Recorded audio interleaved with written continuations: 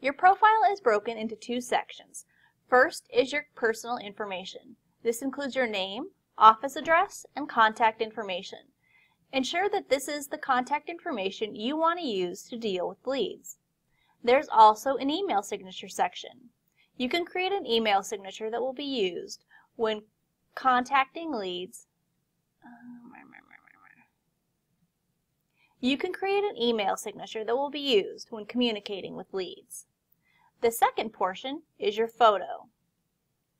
Here you can upload your agent headshot and it will give you the dimensions needed. Your logo should be the logo of your company.